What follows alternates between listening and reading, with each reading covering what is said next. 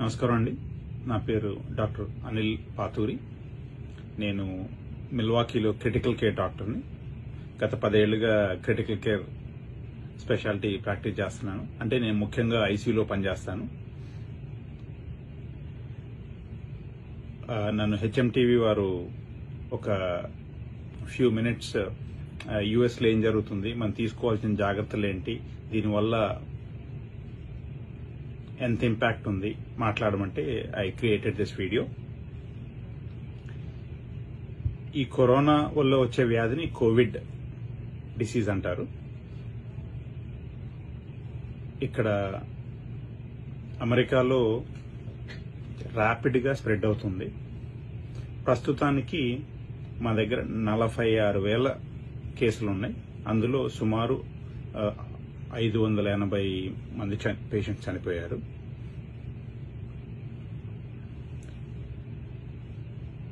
Mortality rate చాలా ఎక్కువ ఉందండి. నేను ఐఎమ్ టేకింగ్ కేర్ ఆఫ్ రోజు కోవిడ్ పేషెంట్ని చూస్తున్నాను మా హాస్పిటల్లో.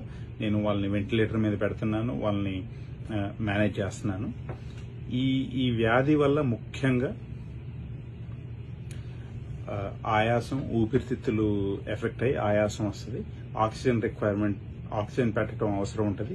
దానివల్ల అది సరిపోకపోతే వెంటిలేటర్ మీద పెట్టాల్సి వస్తుంది. చాలా మంది చనిపోతున్నారు ఈ వ్యాధి వల్ల. అన్నిటికంటే ముఖ్యం ఏంటంటే, ఈ వ్యాధి వచ్చి హాస్పిటలైజేషన్ అయ్యారు అని అంటే వాళ్ళ మోర్టాలిటీ చాలా ఎక్కువ ఉందండి. మోస్ట్ ఇంపార్టెంట్లీ మనం ఈ వ్యాధి రాకుండా మనం తీసుకోవాల్సిన జాగ్రత్తలు చాలా ఇంపార్టెంట్.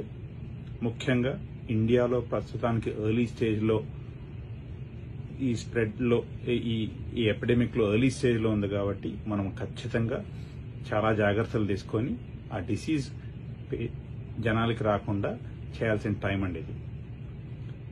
ఒకవేళ డిసీజ్ కన్నా ర్యాపిడ్గా స్ప్రెడ్ అయితే ఇండియాలో వీ డోంట్ హ్యావ్ అట్లాంటి hospitals, doctors who can handle this disease.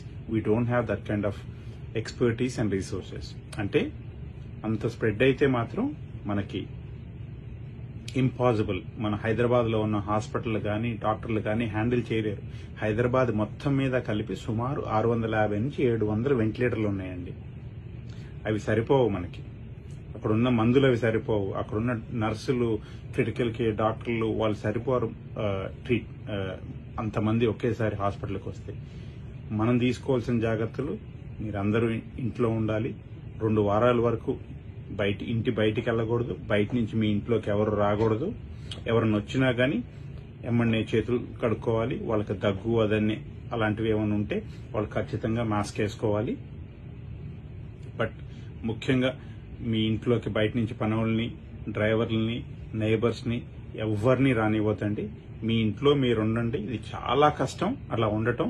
But ఓపికతో 2 వారాల పాటు మీ ఇంట్లో ఉంటే we can reduce this disease incidents.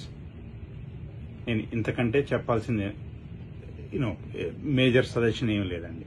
ఒకవేళ డిసీజ్ మీకు వస్తే మాత్రం వెరీ ఆక్సిజన్ అట్లాంటివి అవసరమైతే మన medical facilities are not ready.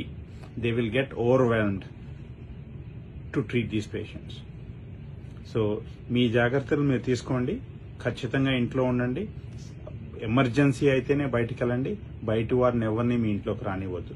ఒక 2 వారాల పాటు స్ట్రిక్ట్గా ఇది పాటించండి. Thank you.